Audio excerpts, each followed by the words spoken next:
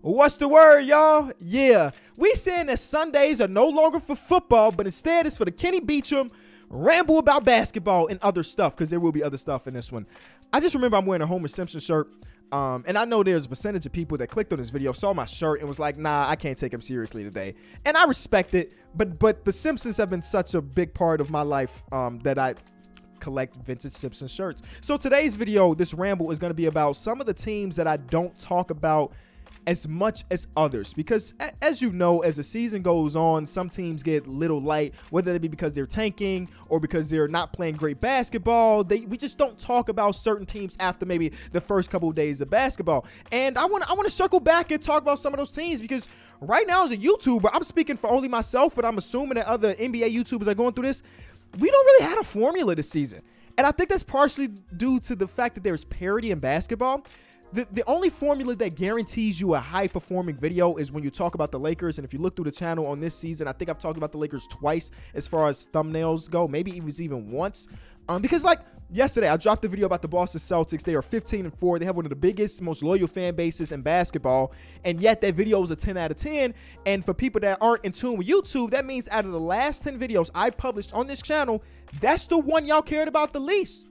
Again, there's no formula. So let's talk about the weaker teams, or the teams that I thought nobody cared about, because maybe that is the real formula. And I want to start off with the Houston Rockets. I made it a goal with today only having a 4-game slate to watch the entirety of the Houston Rockets game. They played yesterday against the Atlanta Hawks, and that one got chippy. Even today on Instagram and Twitter, people are throwing shots. Players are throwing shots at each other, and I love it. Kevin Porter Jr. put something in his Instagram story about Trae Young, and Trae Young put out a Jay-Z quote that blew my mind, because I mean, I watched that video, and from my interpretation of the scuffle and the antics that happened in that game, Trae Young and DeJounte Murray started it. So the fact that Trae Young go onto Twitter and put out this tweet from Jay-Z, this quote from Jay-Z, is just funny, because A, y'all seem like y'all started it, and B, you lost to the second youngest team in basketball, who at that point had, what, 3 wins on the season? I don't know, bro. I think you just got to take that on the chin and just go to the next game, dog. You got to hope you see them again later in the season. You bust their ass, because they just made you look foolish being up by 16 points and you losing to them. So I watched that game yesterday, but again, it was one of those days where like 8 games started at the same time. So though I watched, I didn't have my full attention. But today they played against the OKC Thunder, and it was like an even playing field. We had the youngest team in basketball, the OKC Thunder, versus the second youngest team in basketball. And the only reason the Houston Rockets are the second youngest team and not the youngest team is because they have Boban on the roster, who's 30 plus. Boban don't goddamn play. So, I mean, they're pretty similar when it comes to these ages, you know what I'm saying? And both of them are coming off a going into a back-to-back. Both of them are coming off wins. It felt like the perfect game to watch. And you know what? It was interesting. The last couple games, Jabari Smith Jr., I said on Twitter he turned the corner. I should have said he's turning the corner, because I don't want to say that off 3 games. But in the last 3 games, he's been phenomenal. In the first 6 or so minutes of this one, he was being pretty dominant in a sense when it came to the defensive side of the ball, which is great. And his jump shot was falling, and he was getting my rebounds. Shout out to him, because he made me some money tonight. It was at 7.5 rebounds. He ended with 13. Thank you for that. But early on our podcast today, one of the questions that we got asked by, Space Cadet Houston. Space Cadet Houston, I don't know if you watch these videos too, but I remember your name. He asked about building culture and the play style, because again, he is a Houston Rockets fan, and he was a little bit worried about the lack of culture and play style with this roster. And you know, I'm on the podcast with 3 other people, so like I be having thoughts, but I like temper them, because I'm sharing the platform with other people, and I don't want to talk for 15 minutes about my personal opinion when I got other people that also want to give theirs. So I gave an answer, but I've also been thinking about this quite a bit recently, because the Houston Rockets are one of those teams that, like, if I'm looking at the tanking teams, they don't really have an identity just yet. They're still building that. And it got me thinking about, how do you A, implement, and B, grow culture on a team? Because by all accounts, from anybody I've asked about culture, any podcast I've listened to where an NBA player was asked about culture, they talk about it being, if not the most important thing in the locker room, the one of the most important things. Like Tyrese on JJ's show said that it has been the most important thing to the Indiana Pacers' success. He said that in the last couple seasons when he played in Sacramento, there was a lack of culture, and you felt that, and now he's in India, and boom, they're building it, and they got it. So the Houston Rockets have been towards the bottom of the standings for 2 years in running, and they haven't really figured out who exactly they're going to be soon. With some of the other teams that are considered tanking, you kind of have an idea. Again, the Pistons don't necessarily have a culture. I mean, they win in 5 games. Orlando Magic don't necessarily have a culture, but like they have what seems like the crumbs of what could turn into it, and the Houston Rockets kind of lack that in this moment. The Rockets are going to go into their 3rd year in a row where they're going to be towards the bottom of the standings. 3rd year in a row, they're going to end up with like a top 5 pick, which is cool. But I'm trying to think about teams that were on the same path, and the first team that came to mind was the Phoenix Suns. The Phoenix Suns went through year after year after year of lottery team, high lottery pick, Josh Jackson, Dragan Bender, Marquise Chris, same draft class, but so on and so forth. They continued to be towards the bottom of the lottery. They ended up getting the 1st overall pick in DeAndre Ayton, and you can argue that at that point, as they continued to lose and lose and lose and lose, they had no culture at all. And then something changed. They got to the bubble, a place that a lot of people, including myself, thought they had no business being. They went undefeated, and they traded for a guy that brings culture. Now, I'm not saying that everything that the Phoenix Suns have built over the last couple seasons is because Chris Paul. I'm not going to go on that, even though Chris Paul is my guy. But obviously, bringing in those veterans into the locker room played a huge, huge part in them building and starting their culture. And with the Houston Rockets, we mentioned they're the 2nd youngest team in basketball because Bobby's 30. They have no vets that play basketball other than Eric Gordon. And every Houston Rocket fan that I follow, they don't hate Eric Gordon, but they're tired of the Eric Gordon minutes. And I'm not saying that he should be playing just because he is a vet. I mean, if you ain't really that guy, you ain't really that guy, but they are lacking that. And I would hope, for the sake of their organization, with this being the 3rd year of them being towards the bottom of the conference, that they go out there and start to sign people or find people that can implement this. Because it's hard. I'm trying to figure out exactly what I want to say. It's hard for Jalen Green to teach himself. It's hard for Kevin Porter Jr., all of these dudes who have only been in the league for a few seasons that don't really know the ropes to teach themselves what it means to be a winning basketball player in the NBA. And I don't know Eric Gordon personally. I don't think I've ever heard Eric Gordon speak a word. So I don't know exactly what he's like in the locker room. But basically right now, the only veteran voice they have is him and Bobby giving out hugs to the teammates. But I believe this is a very, very important draft for them. Obviously, they would love to have Vic, but I think if they don't end up with Vic, this is so goddamn crucial. Jalen Green looks like an absolute stud, and today I saw some playmaking vision that I haven't really seen in him, and you would hope that that starts to progress more and more every single year that he's playing the game of basketball. Like I mentioned, Jabari Smith Jr. starting to turn that corner. Alperen Sengun, they have a lot of young, talented, intriguing pieces, but they need to figure it all out together, and I think this is that draft class where you could potentially get that last piece to now we start to care about not just being in games and losing, but turning it over to the point where we're winning games. I don't think based on who they draft this season, they're going to immediately be a playoff team, but they should start to really go out there and start to win more basketball games at the end of the day. And one thing I didn't mention when I was referencing the Phoenix Suns when it came to building culture was the coaching job. They went into this bubble, right? They went into the bubble. And I vividly remember a Monty Williams speech. Okay, maybe it's not vividly, because vividly makes it seem like I would know the words to it. I don't. But I remember him having a speech that I watched at the crib. We in the bubble, so everybody's at the crib. And I'm like, damn, I will run through a wall for this man, Monty. He cried after they went 8-0, y'all. Like he is a guy that came in and changed things, because the year before he got there, they won 19 games. The year before that, they won 21. They won 24. They won 23. And then they got to the bubble, won 34. And then the season after that, they were the number 1 seed in basketball. They got to the finals. Then they were the number 1 seed in basketball. Got embarrassing in Game 7 to Luka and the guys, but you get what I'm saying. And even right now, the guy that I talked about as being the guy that they traded for that mattered a bunch, Chris Paul, hasn't played much this season, and here they are. They're still winning a bunch of basketball games. I failed to mention Devin Booker as well, because he was on a lot of these bad teams, but he ain't hang his head. He knew eventually there will be a brighter time, and I think, and I'm not saying based on play styles I'm just saying this could be, Jalen Green could be their Devin Booker. He could be. They just need more pieces. That's all. So, and I don't know much about Stephen Silas. I do know he's a passionate ass coach where he's crying at the podium because of Kevin Porter Jr. is doing some things and stuff. So he's a passionate coach. But I think a coach's voice can only go so far without a secondary coach, somebody else that can relay that message to the players as a player. And they need to get that. So I think the Houston Rockets' future is still extremely bright, even though, again, they're failing to win a bunch of games. But what I saw today was intriguing. It was very intriguing. Now, last year they did go on a 9-game win streak in the middle of the season. Y'all remember that? So that was an interesting time. Maybe they're about to do that again. I know. I'm going to talk about the Lakers. I said earlier that I might talk about the Lakers. But this is weird because I wanted to talk about Anthony Davis, and then he didn't play tonight, so it's not extremely topical.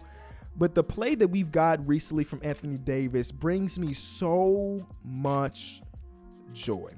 When he played with the New Orleans Pelicans, bro, he was legitimately one of my favorite individual players to watch. The series they had against the Portland Trailblazers where Jrue Holiday and Rajon Rondo put the clamps on Dame, and CJ was magnificent when Anthony Davis doing his thing. It seemed like no matter what, you could turn on the Pelicans game and Anthony Davis was doing something spectacular. And though he's not back to that because he's doing it differently, I ain't got the numbers or the proof to say this, but the stretch that he recently was on before he sat out, only a second game he's missed so far in the season, which is great numbers for Anthony Davis. He's doing it differently. Again, I don't have the numbers, but when I watched him play with the Pelicans, he was inside and out, meaning that he had the mid-range jump shot. You know, he was doing a lot of that. But now with the Lakers, it's been extremely inside, at least in the games that LeBron wasn't there. And I was excited about that because he had been the guy over the last couple of seasons with the Lakers where he felt like he didn't want to take a lot of contact. He didn't want to go down low and be with the big dogs. He didn't want to play center. He told the world, I would rather play 4 because he ain't say the because part, but I would rather play 4. They know I'd rather play 4, but I'm going to do whatever the team takes. And in these last, I don't know how many games it was, but he is down there with the big dogs. 20 games, 38 points, 20 rebounds. Like, this is the AD we knew and we wanted. This is the version of AD that everybody was saying LeBron was going to give the keys to. He's maybe here. Now, the rest of the roster is still dog, but, like, he's here. And this, if we could get this version, now obviously I need to see them do this together, but the first game LeBron James was back. LeBron didn't look as great, but Anthony Davis still looked good. AD has to figure out how he can still be the dominant force that he was and the X amount of games that LeBron missed while LeBron is on the court, because that puts them in a position to win almost any game, even if the rest of the supporting cast ain't very good. And man, he made that Lakers stretch very watchable. And like, I was watching Lakers not because I wanted to, but because they're the talking basketball. But when he was doing his thing, it was like, oh snap, AD. And he wasn't doing nothing spectacular when it came to, like, visually. I'm gonna give me a rebound, I'll dunk, I'll do a layup, I'll do a spin hook. Like, it wasn't aesthetically pleasing by any means, but he got that work done. And if AD could turn into that player, whew, you love to see. Remember, this is a guy that people voted on one of the 75, 76 best players in the history of basketball, man. And in the last season or so, it was hard to back that up. But if we could get that stretch again, boy, oh boy, is it going to be exciting. The Utah Jazz are 3-7 in their last 10. I made a video on this channel that was like, this video will not, what did I say? This video would not jinx the Utah Jazz. I'm going to be honest with you. I made that video knowing damn well that the Utah Jazz were not about to be the #1 seed in basketball. Spoiler alert. I knew you probably knew that too. But they are down to the 8th seed at 12-10. And you know what blows my mind the most about this? It's very selfish what I'm about to say. In my fantasy league, I tried my damnedest to sell Lauri Markkanen while he was at the peak of his powers. Oh, I tried to finesse. There was a trade that I had drew up that was, it was Julius Randle. It was Julius Randle, Lauri Markkanen for Karl-Anthony Towns and another wing that was like, it was a starter wing that's okay. I don't remember who it was. And bro was very close to accepting that trade. He didn't. He was a little bit afraid of Lowry. But he was close, bro. He was so close. I could have Karl-Anthony Towns in my roster right now.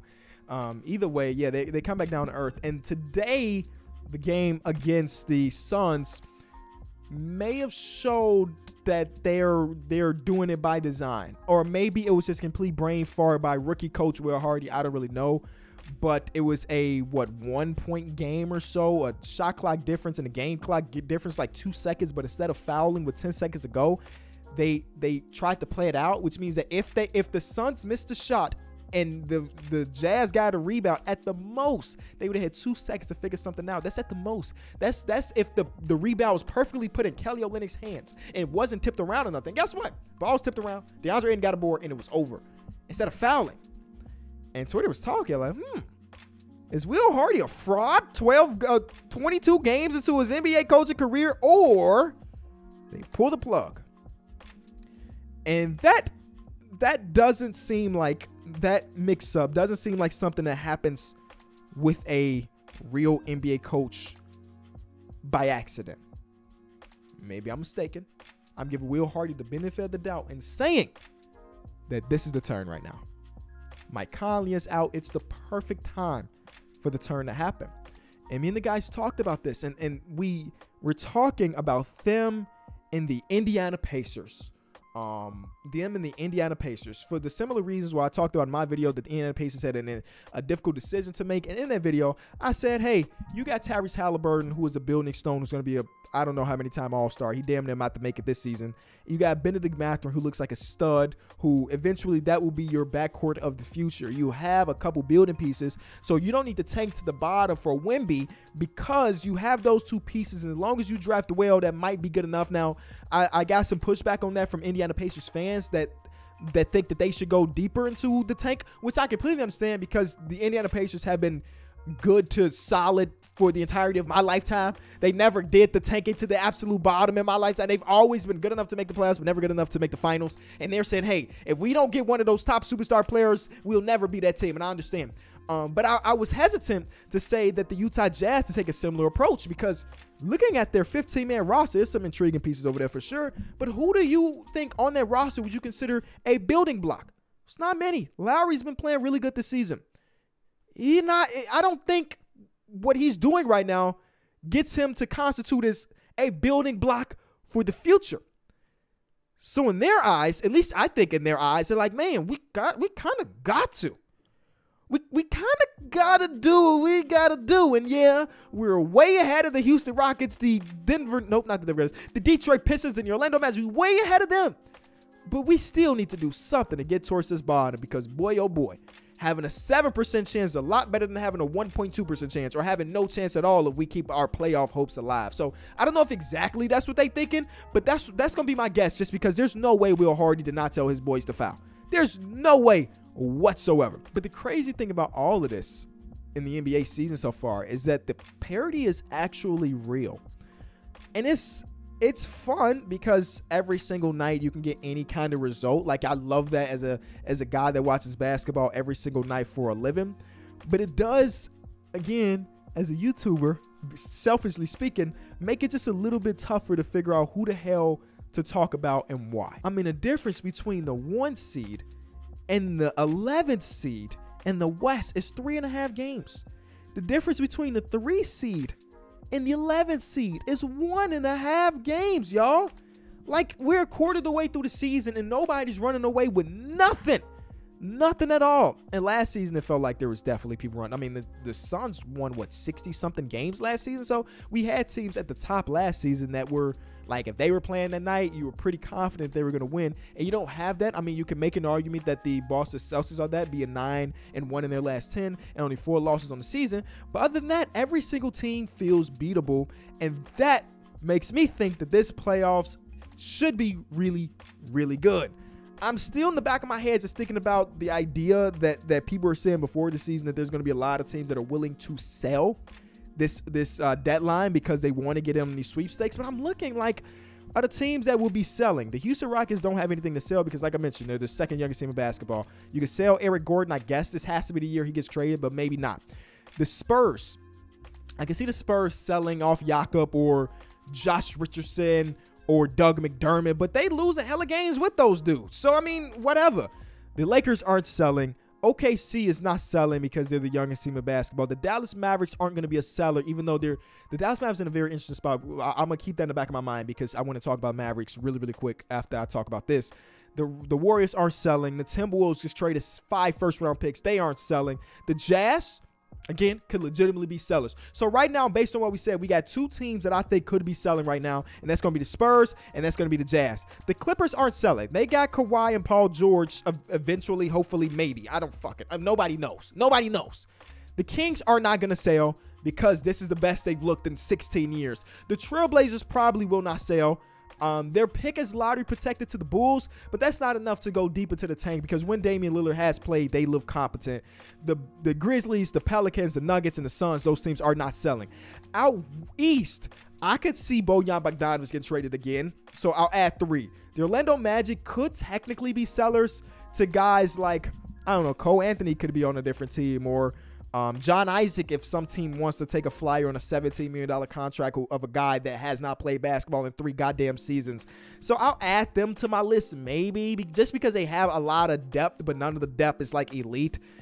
I truly, truly believe that the Charlotte Hornets need to be selling like hell. More than any team in basketball right now, the Charlotte Hornets need to sell.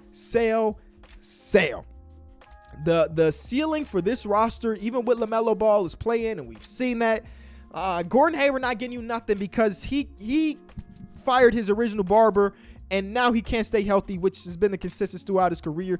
Actually, I think his wife made comments about his injuries over the recent years and blamed the Charlotte Hornets for not taking care of their players, which is interesting. This interesting part of injuries that I never really thought about. I just kind of thought about Gordon Hayward as the most unlucky player in the history of basketball. But what about the Charlotte Hornets staff? But like, does anybody else on their team go through crazy injuries? It's literally just Gordon. Like, LaMelo has had injuries, but there are freak accidents. He stepped on the man's foot that was sitting courtside. Those are like freak accidents, not like he's consistently been injured. I mean, Gordon Hayward was dealing with injuries before he got. So no, that ain't a Charlotte Hornets thing. It's not a Charlotte Hornets thing. I don't know. You can't blame them. Maybe you can blame him for a little bit, but no, he's been there. The Bulls have a chance to potentially be sellers, but I'm not gonna put that out in the air just yet. What the hell is going on with the Bulls? Nobody knows. The Heat not selling. The Brooklyn Nets. Could you see it? I'll be surprised, but I'm not counting it out completely. As they just continue to just be eh. I know Ben Simmons has looked better and better every single game, and they're one of them teams where you want to give them more time before you make a dramatic decision. And luckily for them, they have until February, but unluckily they don't have their own pick this season. So like, if they do sell everything, you're not getting your pick back. That goes to Houston, if I'm not mistaken, a part of the James Harden trade. The Knicks are one of those teams that I would like, for the sake of their organization, to be sellers. Is that harsh, Knicks fans? You tell me if I'm in the wrong here. But when I watch Knicks basketball, it's kind of uninspiring. I really like how Jalen Brunson has been playing recently. He's been a revelation. Obviously, you gave him that money, and he's lived up to it, at least in my opinion. I tweeted that I didn't think he was overpaid, and people are like, Kenny, you bugging? But like, he's getting paid with like the 16th highest paid point guard in basketball. I feel pretty confident saying that Jalen Brunson is around there in production. Could be wrong. I don't know who ahead of him. I don't know who beneath him. But based on that, I feel pretty good about saying that he's one of the 16th most productive point guards in basketball. But everything else is so uninspiring. I don't like to talk bad about individual players, because obviously a lot of things go deeper than basketball. RJ Barrett has been, oh boy, he's not even doing it on the defensive side of the ball to make up for it. I mean, I saw a stat this morning that he's missed like 70 of the last 110 shots, 70 something out of the last 110 shots. And it just hasn't been good. And you want to give him the benefit of the doubt because he is only 22, if I'm not mistaken, or around that age. But for a guy that just got paid the money that he did, this is the slowest / worst start he could have potentially asked for, where no jump shot is falling, where he's getting to the basket and he's not finishing. And if you remember my video, I don't remember what video we were talking about, but I said the next step in his development is A, finishing at the rim, and B, finding out how the hell to pass out of drives, because once he puts his head down, there's no stopping him. And right now I'm going to look, his accuracy at the rim is still 55% at the rim, which has been the same way for the entirety of his playoffs. So you're wondering if that's really good or really bad. That is in the 28th percentile. That same percentage was in the 15th percentile last season. So not very good. When it comes to his mid-range jump shot, he's at 35% mid-range shooter. That's a 41st percentile, little less than league average. Still not very good. Three-pointers in general, 27%, 6th percentile. Obviously, I ain't got to tell you, that's god awful. Only people that are shooting worse from three right now is Isaac Okoro, Matisse Thybulle, James Bouknight. You don't want to be in the company with these dudes. Not when it comes to shooting basketballs. You don't want to be in the company with those dudes. I'm sorry. Those are not the dudes you want to be messing around with. And when it comes to frequency, again, he gets to the basket better than a lot of people at basketball, but he doesn't convert when he's there, and his lack of vision hurts him a ton. Because if I'm guarding RJ Barrett or I'm coaching a team that we're going against RJ Barrett, I know if he's getting to the basket, he has one thing in mind, is to put it in the hole and not think otherwise. So I'm going to tell my team that let's just pack it in a little bit once we see him get that first step. I mean, if you look at his numbers, the defensive numbers are awful. It's actually the 1 percentile. The 1 percentile, y'all. I mean, that's not all him. I'm looking at how bad the team is defensively when he's on the court. There's nobody in basketball that's worse for their team defensively when it comes to points given up per 100 possession than RJ Barrett right now. I'm getting all of the stats that I look at to some extent. You have to not take them with a grain of salt, but you have to take them and interpret them as you may. I don't think he's the worst defensive player in basketball. Like that stat is saying, hey, get his ass off the court because we can't defend a goddamn. Actually, I'm sorry. It's not just him. The worst when it comes to these numbers is Tyus Jones. And then it's Julius Randle, RJ. But they share the court together more than almost any duo possible. So when they're on the court together, and we ain't getting no stops, ladies and gentlemen. We ain't getting no stops. It's not supposed to be a tangent about RJ Barrett, but I'm a little bit I would be upset if I'm a Knicks fan because this offseason you had a opportunity to make a big time decision to go one way or another, and you didn't do either of those two things. I mean, I know that the Cleveland Cavaliers came from underneath and swept Donovan Mitchell from underneath y'all feet, but it was there. It was there, and you wouldn't have to be thinking about this RJ Barrett contract. You would have Donovan Mitchell, who is helping the Cleveland Cavaliers be one of the best teams in basketball. So, yeah, I think this offseason could be looked at as like a turning point in their organization, depending on what the hell they do this season. I mean, they said they want a first-round pick for Emmanuel Quickley. They're trying to sell a 23-year-old guard. So I don't know exactly what the cards hold for the Knicks, even though a lot of people want to see Tom Thibodeau's head on a stake. The Washington Wizards are a team that I think could be sellers, but their ownership is so okay with being average that maybe they don't. They've been so okay for the history of me being a fan of basketball with just being all right. Have they had a 50-win season in the history of their organization? I don't think the answer is yes. And if it is yes, it was in the 60s, before them boys determined that Bullets was not a good name for a team. You know what I'm saying? So it's been a long time, and the ownership is like, hell, Bradley, a lot of people buy Bradley Beal jerseys. We still in the playoff hunt. We chilling. But in reality, I think that the best thing for their organization is to finally take that plunge, because their history with drafting, when we talk about the 7th to 11th overall pick, has been It's been You know, they haven't. If I look at the Washington Wizards, there's not a name on there that I think that in 3 years should be on the roster still, as in like a building piece. You see flash from Denny. Shout out to him. The defense is always there, but he doesn't shoot the basketball ever. That's why he got his spot taken by, was it Anthony Gill? He doesn't shoot. He's afraid to shoot the basketball. He's Ben Simmons, light, but like not paid max money, so who cares? Rui Hachimura gives you flashes, but it's you know, they got a lot of weird stuff. They got a lot of weird stuff over there. Porzingis has been good, but a lot of weird stuff.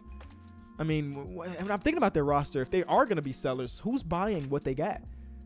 I would be hesitant if I'm any of the 29 teams out there to buy Bradley Beal with that contract. Like, what team would be in the market for Bradley Beal? Can the Knicks say, hey, we missed out on Donovan Mitchell, let's get Bradley Beal? That wouldn't satisfy the fan base, because they're smart NBA fans. They know the gap between what Donovan Mitchell could potentially get you and what Bradley Beal could get you is a big gap. No disrespect, Bradley. It's a big gap. That's what I think. So what other team would even be interested in something like that? You know, the Miami Heat is always linked to star players, but do they want that when they already gave Jimmy Butler's big old contract, Duncan Robinson still on the books, they still got Tyler Hero on the books, they still got Bam Adebayo on the books? What team would look at Bradley Beal and say, yep, we're buying that right now? It's not a ton. The Dallas Mavericks have a case just because they might just want to pair Luka with somebody, because right now, like today, perfect example of this, played against Toronto Raptors. Toronto Raptors missing Pascal Siakam. They're missing Scotty Barnes. They're missing hella people. Delano Banton is still out, which is like the X factor for every NBA team. They're missing a lot of people. And the Mavericks come in, if I'm not mistaken, completely healthy. Maybe not, but completely healthy is what I want to say. And they lost because the Raptors decided to throw a double team at Luka anytime he touched the ball. Half court, throw a double team. We think Spencer Dinwiddie's a good player, but haven't beat us. We think Christian Wood's a good player. Haven't beat us. We'll live with anybody else beating us and not Luka. And they just don't have it. Luka tonight played 43 minutes of basketball. Guess what, y'all? His ass plays again in less than 24 hours. He plays today as y'all watching this video. He played 43 minutes against OG Anunoby and Thaddeus Young. His goddamn joints are inflamed. And now he got to go play against Giannis and company on TV? You know, that's just not good, bro. It's just not good. And people always tell me, Kenny, we're better than our record shows. And you're probably right. You're probably right. There's a team that was in the conference finals last season. But there's a lot to be desired if Luka ain't able, in this case he wasn't able to give you his normal 30. Somebody else got to step up, and they haven't had a ton of that this season. And can you, with their contracts, could they convince themselves that Bradley Beal is the dude? Maybe. It ain't like they got a lot of draft capital to throw Washington, but maybe Washington don't even give a damn about draft capital. They just want to wash their hands. I don't know. I'm always looking for fake trades, though. Fake trades are always fun. Never in the history of my life have I seen a fake trade that everybody agreed on. It just doesn't happen. But Luka deserves a secondary guy. I don't know if it's Bradley. Actually, I would say that no, it's not Bradley if you were to ask me right now. But he will be an upgrade from a lot of the other stuff that they got right now. Upgrade, man, because boy, oh boy. And me and the guys talked about this as well in the podcast about the Luka Doncic problem. And it's not because of him, because he's just too damn good. Where Luka immediately comes into basketball and he is so good as a player that you don't have an opportunity to build through the draft, right? Let me go to the Dallas Mavericks record by year. Record by year. This is what the ramble is, by the way. It was supposed to be no cuts, but I had the hiccups earlier, so whatever. So at one point, oh my God. Wait, is Luka on this roster? I'm sorry, we rambling, whatever. Just give me the okay. So this is rookie Luka. The year that Luka was a rookie, by the way, Dwight Powell led them in win shares. I'm just saying, if you look at the 12 greatest, I'm sorry, I gotta show y'all this. Because this is crazy. The 12 greatest Dallas Mavericks player of all time. It's Dirk. It's Blackman, whatever. Dwight Powell is number 11 because for 2 years and then last year, he led the team in win shares. This is why I say stats don't tell you the whole story. But that's absolutely insane. I'm sorry. Okay, it's absolutely insane. But so Luka Doncic, the Dallas Mavericks win 24 games, end up getting Luka Doncic trade with the Atlanta Hawks. Trae Young goes to yada, yada, yada. And then immediately they go up to 33 wins. You're like, okay, that's not that big of a jump, but they jumped up 9 total wins on the season. And then you get to the point where they make the playoffs, and they make the conference finals. They basically had 1 year post Luka where they were in the lottery. Just 1 year, y'all. Just 1 year since he was in the league. And with the draft pick that they used, they drafted I don't know who. Right? So they didn't have the opportunity to do the traditional rebuild where it's like, okay, we got a young player, Paolo Banchero, for just using him because he was the first overall pick this season. Paolo's an absolute stud, but we still gonna lose hella games this year. So we got the opportunity to pair him up with another absolute stud. But Luka is in a league of his own with him and LeBron and maybe some other people in history I can't think about, where he in himself is automatically a playoff team as a rook or as a sophomore year player. So we don't have the season where we get Paolo Banchero, another top 5 draft pick. And I think because the years previously, the year pre-Luka, when they were in the lottery, they didn't take advantage of the lottery picks that they had. They drafted Dennis Smith Jr., who in his rookie season was pretty solid, but they found out very early on that they didn't really like the idea of him on the roster, and they shipped him off. And shout out to him for being back. And they just haven't been able to build through the draft post or pre him, and now it's going to be hard to do it post him. And we were trying to figure out how do you do it now then? How do you do it now then? Because you look at the top teams in basketball. Let's get a good example. The Boston Celtics, you know, they had some down years. They had some years where they finessed other organizations, and that's how you get Jaylen Brown and Jason Tatum. But they built through the draft. Marcus Smart is through the draft. The Jays are through the draft. Robert Williams is through the draft. The Bucks drafted Giannis 15th, but it took Giannis, or 14th, 15th, whatever. It took the Bucks a few years post-drafting Giannis, and they had those other moves. But those other moves weren't necessarily through the draft. Yeah. The Bucks team isn't built through the draft necessarily.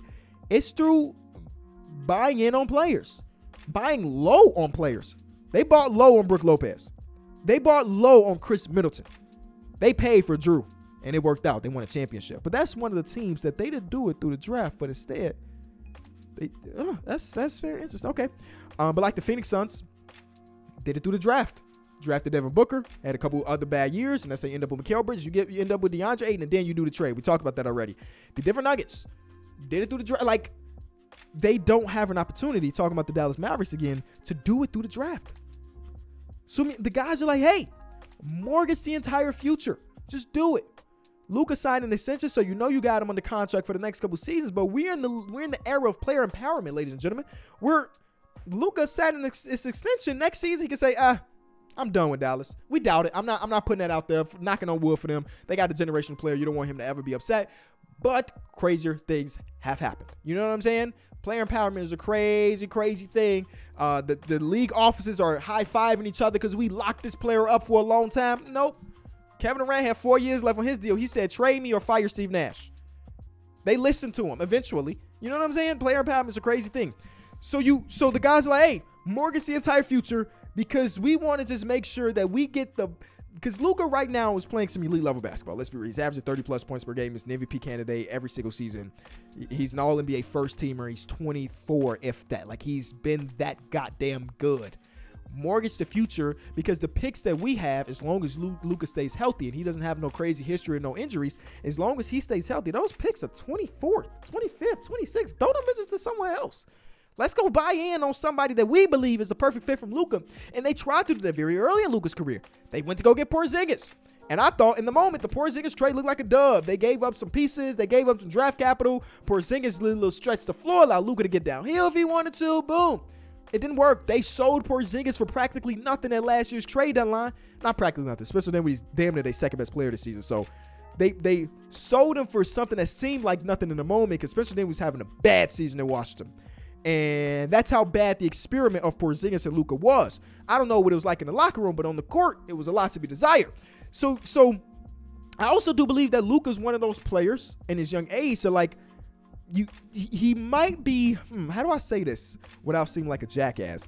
He might be one of those players that you need the perfect co-star around him.